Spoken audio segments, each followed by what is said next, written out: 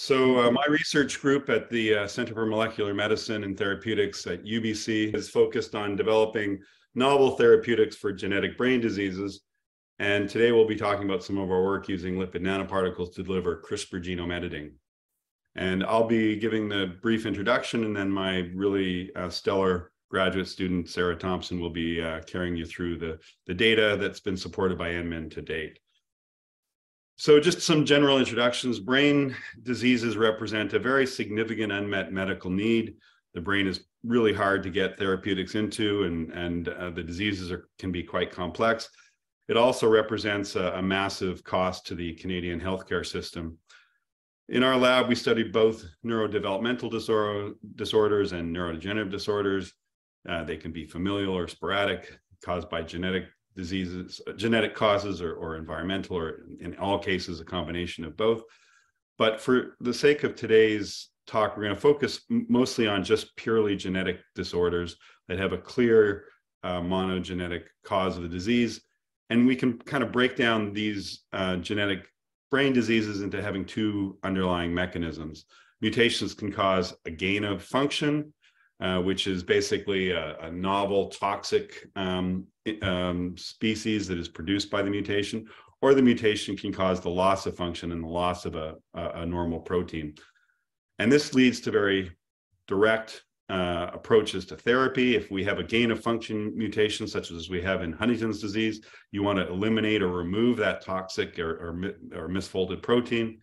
And for loss of function mutations, we need to either repair or replace and increase the production of the normal protein. So just with that very simplified background, we've been focusing really on two different disorders in this program, both of which represent those two different models of disease mechanism. Huntington's disease, which is caused by mutations in the Huntington gene, specifically it's a expanded CAG repeat expansion within exon 1 of the Huntington gene, and frontotemporal dementia caused by progranulin mutations in the granulin gene. Even a single mutation leading to loss of function cause an age-dependent dementia called frontotemporal dementia. So again, Huntington's disease is a primary example of a toxic gain of function disorder, whereas frontotemporal dementia is a hemizygous null situation which is essentially a loss of function of progranulin. They affect different areas of the brain, but again, we've got to target the neurons in the brain to have effective therapies. And again, with a gain of function mutation, we want to reduce that toxic protein. And with a loss of function, we want to either replace or repair the gene to increase the production of the normal protein. Our goals in today's talk are to explain some of the advantages of how LNPs may help us to deliver nucleic acid therapies to the brain. We've set out to improve some of the LNP formulations through screening in primary neurons, both for siRNA approaches as well as for mRNA approaches, and we'll pass on some of the understandings we've gained from those studies. And ultimately, we wanted to apply these improved formulations to the challenge of LNP-mediated genome editing, a much higher bar for therapeutic delivery, and Sarah will take you through those studies. So when we think about current delivery of nucleic acid therapeutics to the brain, there are really two approaches that are currently in clinical stage development. Antisense oligonucleotides, an area that I've worked in both in the lab and clinically. In fact, we did the first ASO therapies for Huntington's disease in our clinic at UBC. These can be delivered directly to the CNS. They don't require any external carrier. They need to have repeat delivery because they're transient, although they may have long-term effects. They aren't permanent. There are safety concerns, and these safety concerns have actually become more prominent over time with both the possibility of off-target effects, but also toxicity related to the underlying chemistry of the ASOs. They're very very applicable to gene knockdown approaches, which is why they've advanced in Huntington's disease. Less appropriate for gene replacement, although they can sometimes alter splicing to with certain diseases, but primarily used as gene knockdown approaches. AAV, well known as a means of delivering nucleic acids to various tissues. They, again, require a viral carrier for the nucleic acids. In this case, they do have long-term effects. That can be good and bad if they're safe. But there also are significant safety concerns and unfortunately many recent deaths in current AAV clinical trials. They can deliver siRNA as knockdown or mRNA as gene replacement. But what we're really going to focus on today, and I think is of interest to this group, are our efforts using lipid nanoparticle delivery of nucleic acids to the brain. There's some really significant advantages, the primary one being how safe they are. They can be repeat dosed, unlike AAV. The effect can be transient, but also, again, we can deliver either mRNA for gene replacement, siRNA for knockdown, or a combination of guide RNAs and mRNAs for genome editing, which is where we'll finish up our talk today. Don't have to tell this group, there's been some really significant advances, and certainly the development and fast tracking of the SARS-CoV-2 LNP vaccines by Pfizer and Moderna has important implications for more complex LNP therapies. This is a slide is clearly out of date. It's from a review from 2021, and at that time there were about 30. And I understand from our most recent NMIN talks that there's over 100 LNP-based mRNA and nucleic acid therapies in clinical development. So a really incredibly rapidly developing field. Of import to this particular presentation, there was a really exciting publication recently in the New England Journal. This represents the first in vivo evidence of clinically effective and safe genome editing. This was a CRISPR-Cas9 delivery by LNP of the Cas9 mRNA and guide for a liver disease, transthyretin amyloidosis. So really exciting advances. That brings us back to some of our very early work. So really based on some important first principle work done by Peter Cullis and the McVicker lab that showed that LNPs actually were effective in effective in delivering nucleic acids therapies to brain cells. We started working with Peter many years ago, and we're really impressed with the ability of nucleic acids to deliver LNPs to deliver nucleic acids to the brain. This is sort of our workhorse system. It's a primary neurons from mouse in a dish. These are non-dividing post-mitotic neurons, either from cortex or striatum. And here we just delivered an siRNA targeting Huntington, the gene that causes Huntington's disease. And we're able to show very effective knockdown in ex vivo neuronal cultures. We took those same LNPs and delivered them into the region of the brain, the striatum that is primarily affected in Huntington's disease, and we're able to show a significant knockdown. This was really exciting early data, but really we hadn't optimized any of the LNPs for brain delivery. So we set out, funded by NMIN, to do just that. And we knew at that time that LNPs were safe and effective with peripheral administration, but there really wasn't any data on what happened when we delivered them to the brain. We had this early data showing that neurons could be transfected by LNPs and that it could be done safely and effectively. And the goal of our initial NMIN program was to optimize LNP formulations for the delivery of genetic therapy payloads, with the ultimate goal to deliver these therapies to the brain. We focused on siRNA for a gene knockdown and mRNA for gene replacement. And I'm going to pass the baton over to Sarah Thomson, since she's actually done all of the work and is the best person to describe how we've used LNPs to deliver nucleic acid therapies to the brain. Sarah, take it away. So thanks very much for the introduction. And again, I'd like to thank NMIN for organizing this and for encouraging my participation in our lecture today. Blair has already showed some early data from our lab using LNPs, both in ex vivo systems as well as in vivo. But I'd like to start my portion of our talk today and and just take a step back to review why we and the neuroscience and nanomedicine fields in general became interested in the possibility of using LNPs in the brain. So the functionality of LNPs relies on two essential physiological factors. The first is the presence of apolipoprotein E, or ApoE, and also the expression of low-density lipoprotein receptors by cells that we're targeting with LNPs. So when the particles enter circulation, the outer-facing lipids in the particles can interact with lipoproteins in serum, which includes ApoE. And these lipoproteins adsorb to LNP surfaces, and when the particles reach target cells, those adsorbed proteins bind with LDLR receptors, which causes endocytosis and allows delivery of nucleic acid into the cytoplasm. We became interested in using LNP technology in the brain because we knew that both of these essential components also exist in the central nervous system. ApoE happens to be the most abundant lipoprotein in CSF, and LDLR receptors are highly expressed by neurons as a component of the brain cholesterol biosynthesis pathway.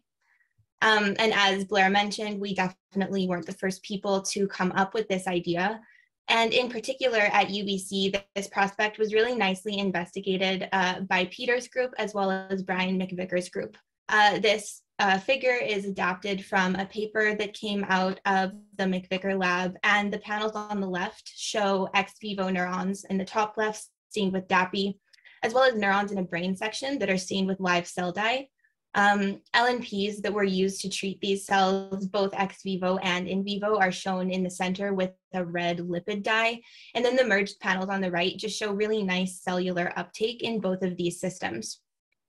These cells were treated with an siRNA formulation, and we also know that the siRNA was functional and lowered expression of PTEN, which was the target gene in the brain parenchyma, so in vivo, compared to both uninjected and the non-targeting siRNA controls. As Blair mentioned, we also had worked with Peter for many years, and we were interested in building on this foundational work. So we designed a project that would improve the efficacy of LNP formulations for neuronal delivery.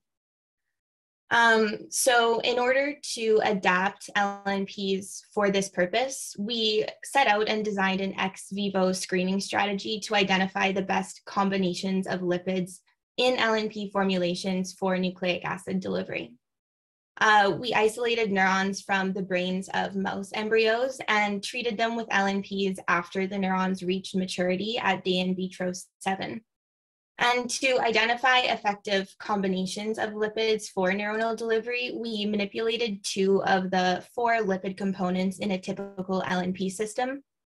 So we focused on ionizable cationic lipids, which promote encapsulation of nucleic acid and also allow for release from the endosome following endocytosis. And we also looked at different phospholipids, which can modify delivery efficiency. And the ultimate goal of this project was to land on an optimized formulation that worked really well to deliver our nucleic acid payloads. We tested formulations, again, of both siRNA and mRNA, and we did all of these experiments in reporter systems just to avoid disrupting endogenous gene expression. Formulations of siRNA were screened in primary neurons that we isolated from transgenic GFP mice. And after treating those neurons with LNPs containing GFP siRNA, we measured knockdown using qPCR. And then for mRNA, we used formulations containing luciferase reporter mRNA in wild type primary neurons, and we quantified luminescence after treatment. Our first screen was with formulations of LNP siRNA, and we compared 2 ionizable cationic lipids, D-lin MC3 DMA, as well as DODMA. And these formulations were prepared using disteryl phosphatidylcholine, or DSPC, as the phospholipid. Importantly, one of these combinations, MC3 and DSPC, is the same lipid combination that is used in the FDA-approved LNP siRNA therapeutic Onpattro. And this is a really common benchmark in the field when doing formulation screening. So in all of the subsequent experiments I show, this MC3 DSPC formulation is our benchmark control. In this study, both of our formulations achieve significant GFP knockdown compared to both untreated and scramble conditions. And we saw that the MC3 formulation was significantly more potent than the dogma formulation at an equivalent dose. We then moved on to testing the performance of each of the ionizable lipids in combination with 3 additional phospholipids with unique chemistry. So we tested DOPC, DOPE, and DOPG. And what we saw was that each of these formulations had a significantly different effect on GFP expression and knockdown. So when prepared with MC3, we saw that the DOPG formulation was the most potent. And then when we did the same screen with dogma, we saw the same trend. So based on this, we conclude that for siRNA delivery to primary neurons, DOPG formulations are more potent than formulations prepared with other phospholipids. We then went through the same type of screening protocol using systems with mRNA. And we started with the same 2 ionizable cationic lipids, MC3 and dogma, formulated with DSPC. But here, unlike with the siRNA formulations, we actually saw that the dogma formulation at the same dose was much more effective for mRNA delivery than MC3. We also completed the same phospholipid screen again, beginning with formulations of MC3. And in this case, the trend that we saw for siRNA delivery was maintained here. So the formulation containing DOPG was the most potent. But when we did this screen with formulations containing dogma, we saw a different trend. So in this case, it was actually the DOPE formulation that was the most effective. And here we basically see that the best phospholipid for mRNA delivery actually depends on the type of ionizable cationic lipid that's present in the formulation. So compared to our LNP formulation that we used as a benchmark, the MC3 DSPC control, this project has been able to improve neuronal delivery of siRNA about 1.7-fold and of mRNA over 14-fold. We're really excited about these results and the potential of these formulations to enable some ex vivo proof of concept studies in neurons, which are a notoriously difficult cell type to work with and transfect.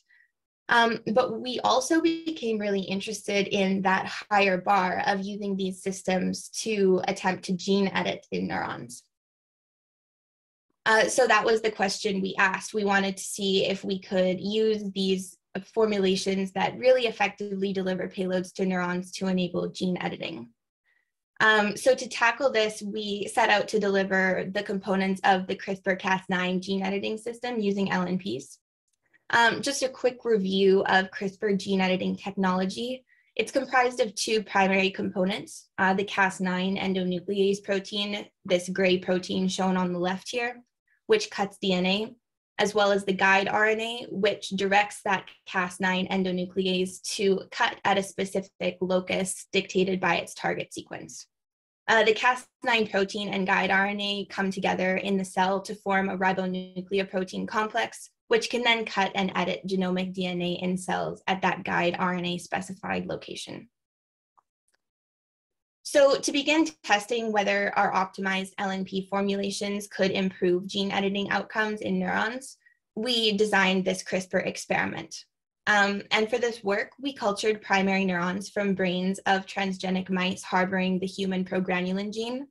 As Blair mentioned, mutations in this gene are associated with some forms of frontotemporal dementia, so therapeutic correction is of really significant interest to us and the field. And to edit the progranulin gene in neurons, we used our optimized mRNA formulation to deliver mRNA encoding that Cas9 endonuclease, so the LNP formulation containing dogma and DOPE. And we used the optimized MC3 DOPG formulation to deliver the guide RNA targeting the progranulin gene. We also used the MC3 DSPC formulation as a control to deliver both of the components. And in some cases, we also incorporated a non-targeting scramble guide RNA to assess the specificity of on-target progranulin editing. There are also a few additional experimental design factors that are important to include in any CRISPR-Cas9 experiment that can influence gene editing outcomes. And we included several of these aspects in our experiments. Most notably, the ones that I will be focusing on are the ratio of Cas9 mRNA to guide present during cell treatments, the overall reagent dose that we're using, as well as the duration of the exposure of cells to these reagents. And in all of our experiments, our primary outcome measure was the degree of on-target progranulin editing that we were able to detect, which was quantified using Sanger sequencing. And in some cases, we also measured neuronal viability because neurons are very sensitive to any type of exogenous stressor, particularly some lipid-based transfection reagents. So our first experiment compared 3 ratios of Cas9 mRNA to guide RNA at 2 Cas9 mRNA doses and at 2 time points. This plot shows those 2 time points, 24 hours shown in red and 48 hours shown in blue. And right now on the slide, we just see the results for delivery using our optimized formulations where DODMA DOPE LNPs were used to deliver mRNA and MC3 DOPG LNPs were used to deliver the guide. The degree of editing we achieved wasn't overwhelming here, and it was particularly underwhelming compared to the degree of editing that was achieved with this control MC3 DSPC formulation. So it was unfortunate here that we didn't see that these optimized formulations produced a better effect than our control. Overall, the efficiency of this approach was quite low. Across all formulations, we only measured about a 1.8% average on-target editing of the progranulin gene. And while the impact of LNP formulation in this case wasn't significant, there were some subtle differences in editing magnitude associated with some of these other experimental parameters that we were interested in looking at further. So for example, we saw that a 1-to-1 Cas9 mRNA to guide RNA ratio produced the best result in the largest number of conditions at both time points and across all formulations. We also saw that a larger Cas9 mRNA dose did appear to improve editing efficiency at 24 hours, and that increased exposure to reagents did not significantly improve editing. So in this case, the shorter time frame of exposure was probably the best option for future studies. And while these results weren't particularly encouraging, they were still informative for a first experiment. So we used these different observations to ask if we could improve the results. So we designed a follow-up experiment using sort of the best parameters that we were able to identify from this pilot, which consisted of a 1-to-1 Cas9 mRNA to guide ratio. We decided to increase the Cas9 mRNA dose to 3 micrograms per milliliter from 1. And we also collected neurons at 24 hours following treatment. And in this case, we also included a treatment condition with a non-targeting guide as an additional control. But we didn't see these parameters positively impact our results. So on this slide, the optimized formulations are shown here in green. And we didn't see any improvement in editing compared to the control, which is shown in gray. And additionally, we also compared on-target editing compared to that scramble in this experiment. And we saw that we weren't actually able to induce any significant on-target progranulin editing. Because viability is also important, we decided to assess that in this experiment. And we did see that not only did different LNP formulations have a different impact on viability, but there was also a really significant amount of cell death that was happening in these experiments. So at this point, we decided to take a step back and just reassess our approach. And we thought that because we had used separate LNP formulations to deliver the two components of the CRISPR system, we thought that perhaps transfection efficiency or delivery timing of those formulations was too low to achieve effective editing. So to address this, we decided to take an alternative approach where we formulated Cas9 mRNA and guide within a single LNP. So using this strategy and an identical experimental design as the one from the first experiment I've presented today, we actually did see a modest improvement in editing outcomes with the co-formulation. We tested both optimized formulations to deliver both components, so DODMA DOPE as well as MC3 DOPG. And again, we compared the activity of both of those to the control. And once again, although we didn't see a significant improvement related to LNP composition, there was a very clear effect of time. So in this case, the degree of editing more than doubled between 24 and 48 hours. Using this co-formulation strategy at the 48-hour time point, we also noticed that a 1:4 ratio of Cas9 mRNA to guide, so in excess of guide, was more effective than in our previous studies. And similarly to our first attempt using separate formulations, it did seem that a higher Cas9 dose was associated with a more significant editing effect. Once again, we also decided to look at neuronal viability because this was important in our previous experiments. So we did a follow-up study to assess viability using the set of conditions that generated the most significant editing results from this co-formulation work. And the results of this experiment actually indicated that cell death was a very significant factor. So it was less significant for our optimized formulations, which was positive news, but more than 50% of the cells were dying in all of our treatment conditions. And at this point, we got concerned that the gene editing we measured could have potentially been an artifact of cell death rather than genuine on-target editing. So in light of this, we once again reevaluated our approach and decided to measure progranulin editing at lower doses where we could preserve neuronal viability and remove that as a confounding factor. So we used the same optimized treatment parameters identified from the last experiment, so that 1:4 Cas9 to guide ratio and a 48-hour time point. But in this case, we lowered the Cas9 mRNA dose up to 10-fold.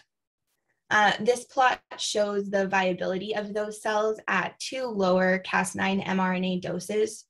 And here, once again, we saw a unique impact of formulation on neuronal viability, but we also saw that we did choose doses where we were able to almost entirely preserve neuronal viability at least one treatment, which in this case was 0.03 microgram per milliliter mRNA.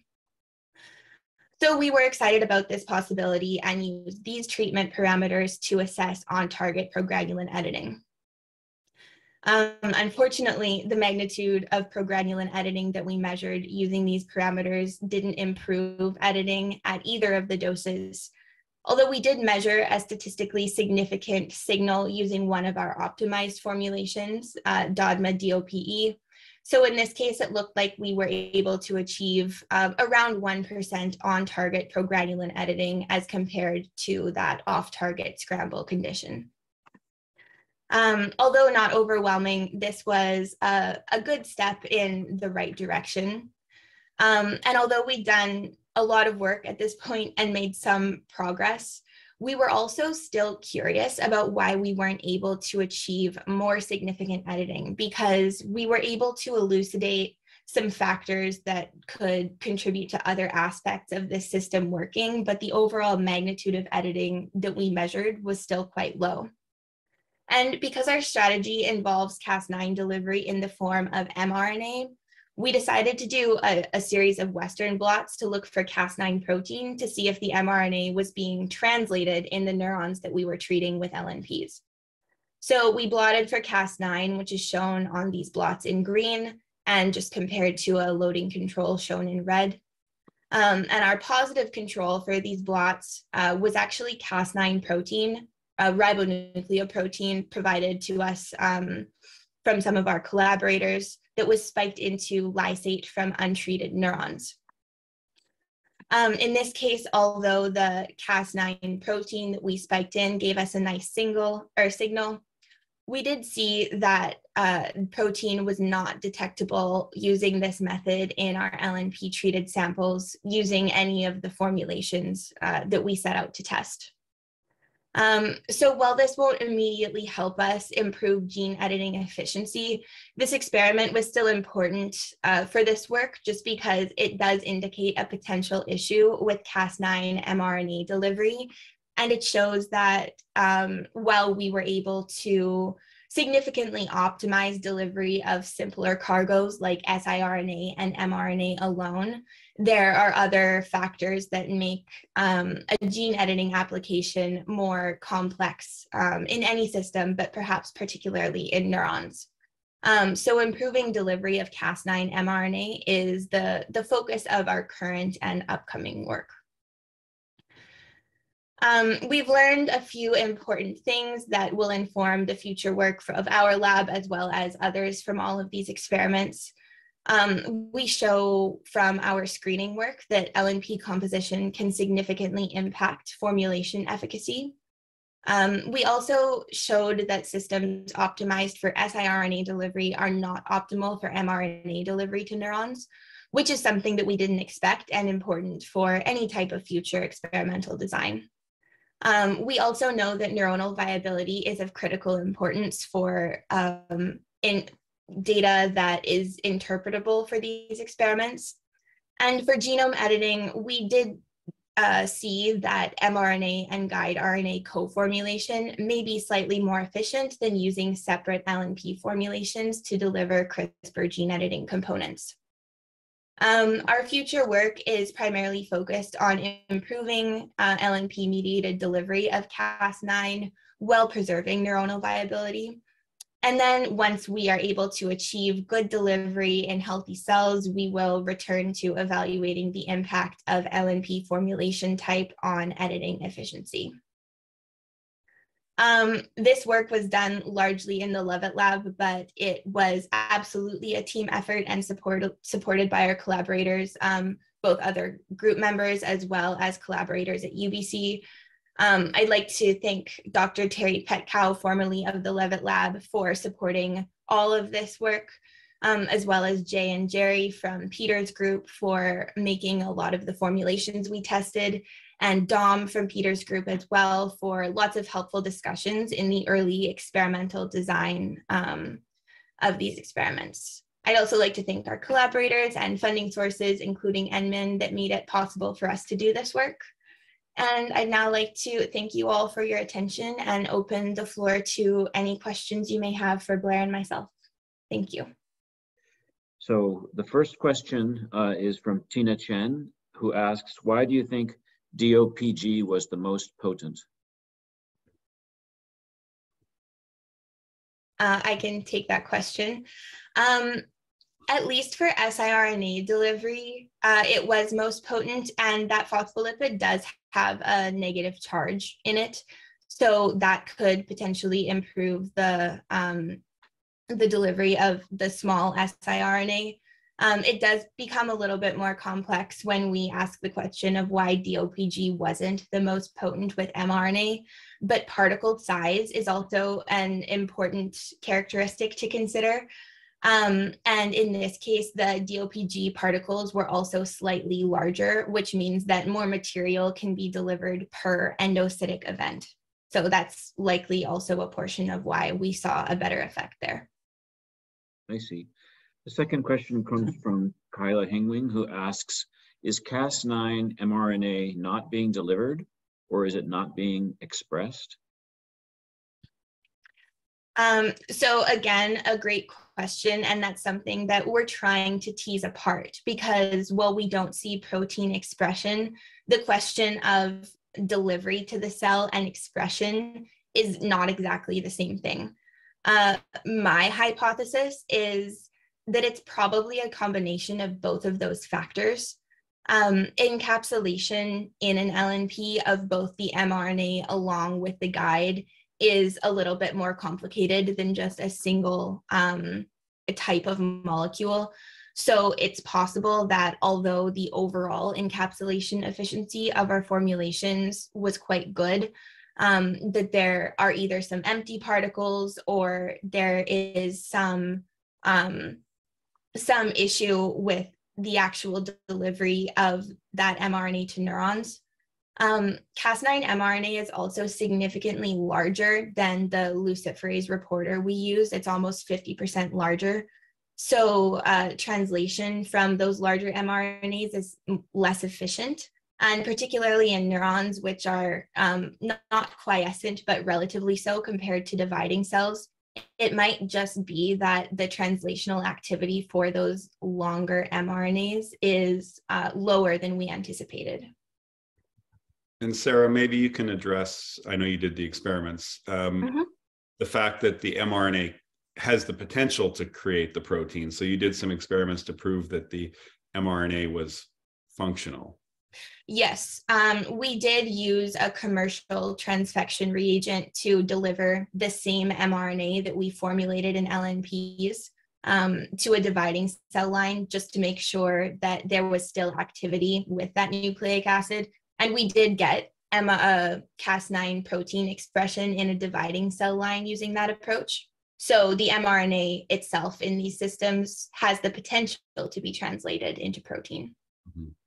And that actually is also I think there's a question about using lipofectamine. And unfortunately, we can't use lipofectamine in primary neurons. These are very difficult to transfect cells, and standard transfection techniques just end up killing all the cells. So in order to prove that the mRNA was working, we did use a commercial reagent, but we used it in HEC293 cells, a cell type in which you can. So that's the answer to why we can't use lipofectamine in primary neurons as well. Hi, Sarah. That was really great. In retrospect to the end of your talk, what was going on when you saw that difference between waiting 24 and 48 hours? So the difference between that experiment and the other experiment that I presented was, first of all, the LNPs were two separate formulations to deliver the cargoes versus co-formulation. And I think that the reason we did see the slight increase only in the case of co-formulation is that we were measuring some on-target editing. And one of the challenges between translating these reporter systems into a more complex approach like this is that luciferase mRNA in particular is translated very quickly, and you can see a reliable luciferase signal even after 4 hours of treatment. So in the case of gene editing, we need the mRNA to be translated into protein. Then that needs to associate with a guide to form a ribonucleoprotein complex translocated into the nucleus, and then editing at that site has to occur, which is obviously a more complex process than just translation of a protein in the cytoplasm. So barring that confounding factor of toxicity, I think what's happening with that time point is that increased exposure to those reagents is actually just giving them time to have their intended editing effect. Thank you. So then Xiaoming Zhu was asking, have you tested your new formulations in vivo in the brain? In vitro situations might be quite different from in vivo. Thanks. So I'm happy to answer this one, Sarah, give you a bit of a break. So absolutely, this was the next step in our experiments, and this was an aspect of the program that was carried forward by a very talented former postdoc and research associate, Terry Petkow, as Sarah mentioned. And we have looked at the in vivo delivery of the luciferase mRNA and the primarily the siRNA.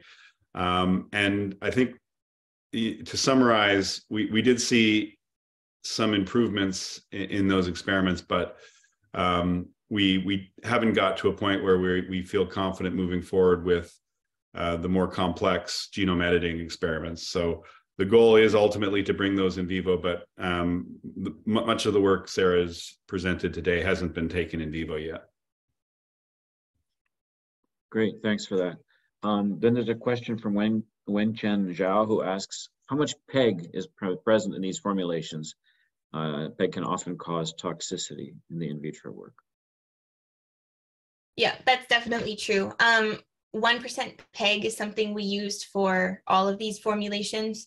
And we actually decided to fix the molar ratio of the composition when we were doing screening, just to avoid basically creating an incredibly complex matrix of treatments to test for the screening work.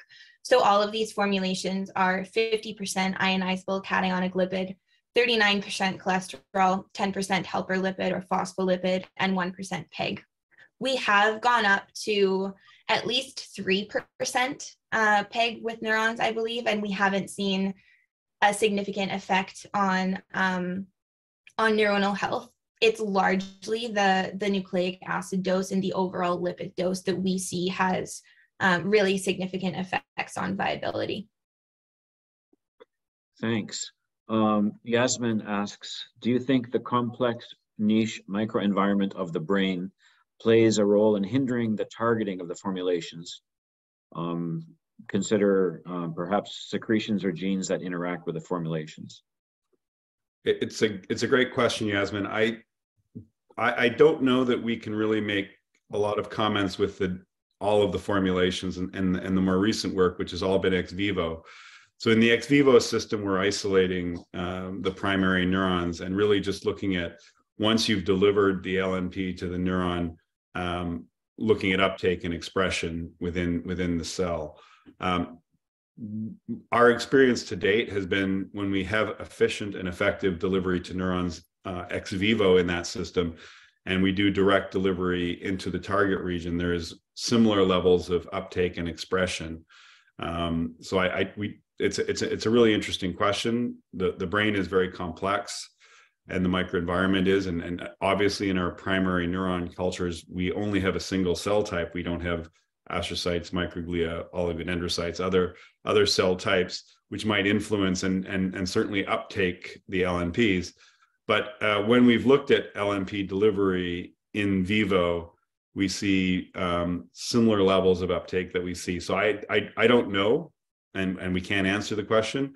But as we move forward, we'll certainly get more information on that. My simplistic answer is, we don't see that the microenvironment is altering the efficiency significantly. And what seems to work in primary neurons seems to work with direct delivery in vivo. Two more questions from Tina Chen. Why do you think delivering Cas9 affected neuronal viability, and how do you plan to preserve neuronal viability in the future? This is a great question. And it really, I think, comes down to the ratios that we chose to deliver Cas9 and guide together. So what we did to make these experiments consistent was we calculated all of our dosing based on the amount of Cas9 mRNA that was present. But in order to then deliver various different amounts of guide with that constant Cas9, there's a lot of difference in the amount of lipid that is present in those formulations for the same dose of mRNA. So an excess of guide requires more lipid to encapsulate as compared to less. And what we see, especially with the formulations we used, where there was an excess of guide in that 1-to-4 pairing, viability was a significant concern. So one of the things that I'm interested in testing is going back to reformulate and actually altering that ratio where mRNA is in excess rather than guide, to try to maximize the amount of Cas9 expression we get while there's still enough guide to enable targeting. That means we can deliver both components with significantly less lipid, which I think will really help the neuronal health aspect of these experiments. And maybe a follow-up that helps to answer the next question that Tina raised, which is, you know, we had extensive experience delivering siRNA, you know, for many years, and I'll take a step back.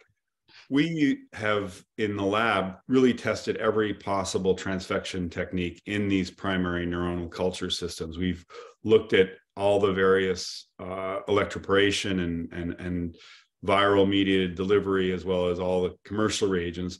And we've never seen anything that was as effective or as well tolerated as LNP delivery. And again, most of that work was done with small siRNAs.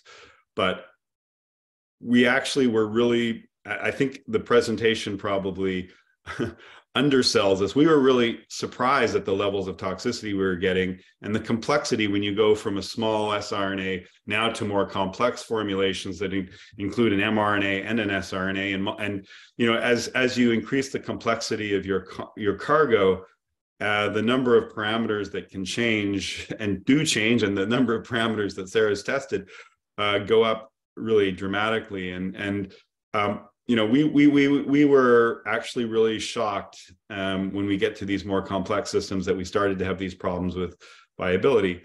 We've worked for many years with siRNA and really see almost no, we've seen very high levels of targeting with very low levels of toxicity and very high viability, and saw that translate very nicely in vivo. So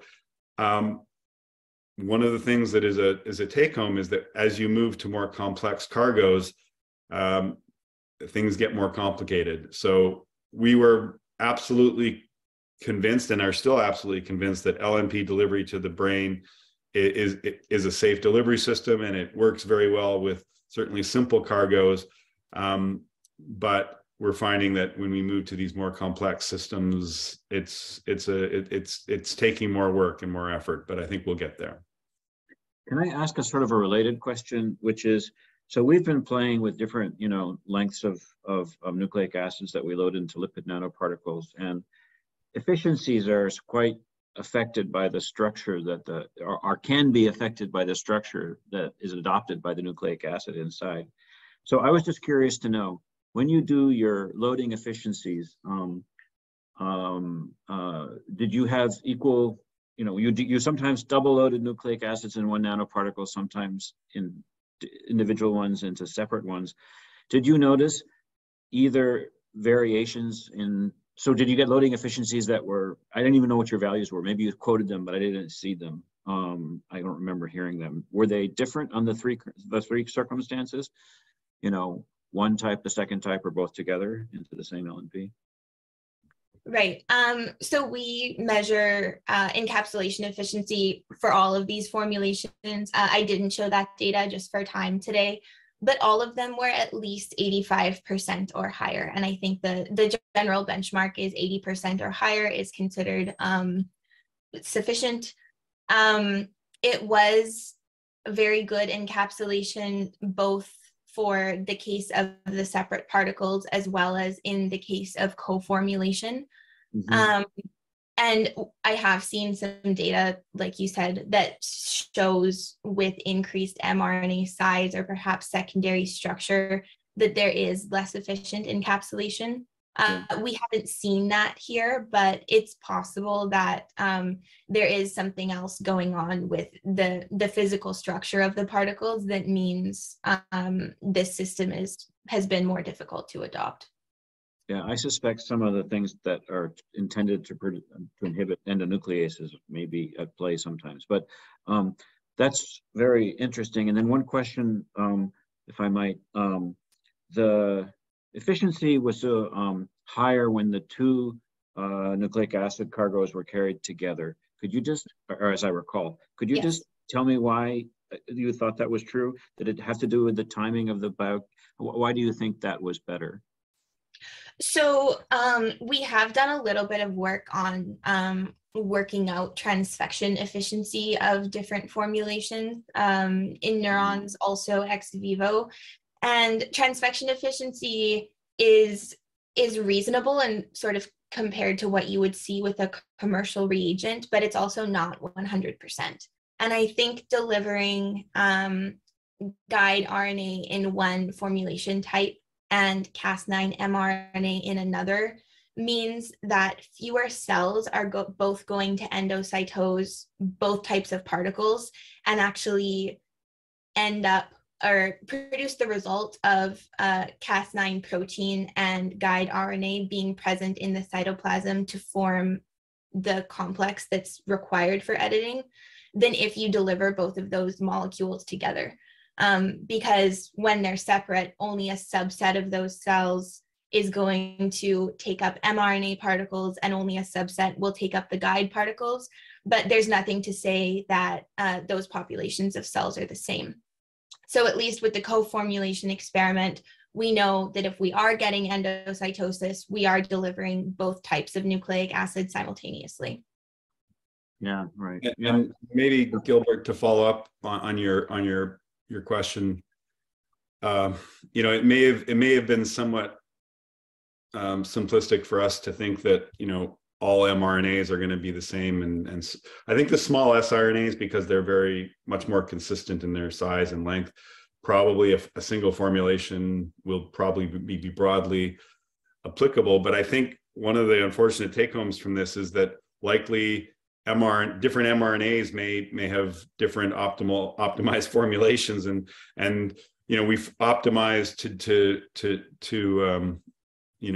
a GFP mRNA, and that may not be this optimal formulation for Cas9, and it may not be for other mRNAs based on size and subsequent secondary structure. So that I think is an unfortunate take home. And I guess the other thing I would say is we do need to be careful about over-interpreting too much. I mean, we do think that the data was supportive, that the co-delivery was probably better, but the levels of editing efficiency are so low that and perhaps in some of the experiments there was none, and the expression of Cas9 was low and undetectable, that I don't want to, I think we should be cautious in over-interpreting any of the data. But I think Sarah's done a great job of gleaning what we can from the experimental data that's there, but we don't want to over-interpret things. Yeah, no, I agree. The caution I agree with, but I also agree with the excellence of the results in terms of the quality of what's being analyzed. There are a couple of questions here. From Natalia, the question is, what were zeta potentials of the two optimized formulations? Do you know? We actually didn't measure zeta potential of these formulations, but it's not the first time I've had that question. And it's definitely something we'll look into because it is important. Right. The last question, or the second to last question on the chat is, what about a different ionizable lipid? And then they describe Moderna, the SM102, and the MC3. And it has to do with tolerance. I guess the answer is there are a lot of places you could go with different formulations, is a sort of a generalization I might make. And would you want to add to that, Sarah? Any comments? What other formulation might you imagine trying? Sure. I will say that for the sake of this presentation, the data was condensed to what was most easily discussed. We have tested more formulations and more ionizable lipids than I've shown here. It is a good point that there are some new lipids, including like ALC0315, which is in the BioNTech COVID vaccine, that are incredibly potent, that weren't available to us when we started this program. And it would definitely be probably worthwhile to test some of those new lipids if we could get our hands on them. I think I would revise the experimental design a little bit for this application specifically, but we could also incorporate them into a screening experiment. It just sort of depends like what we're interested in doing with the optimized formulations. I think there's a gigantic horizon with a lot of exciting things to try. And I think you guys are on a good direction for that.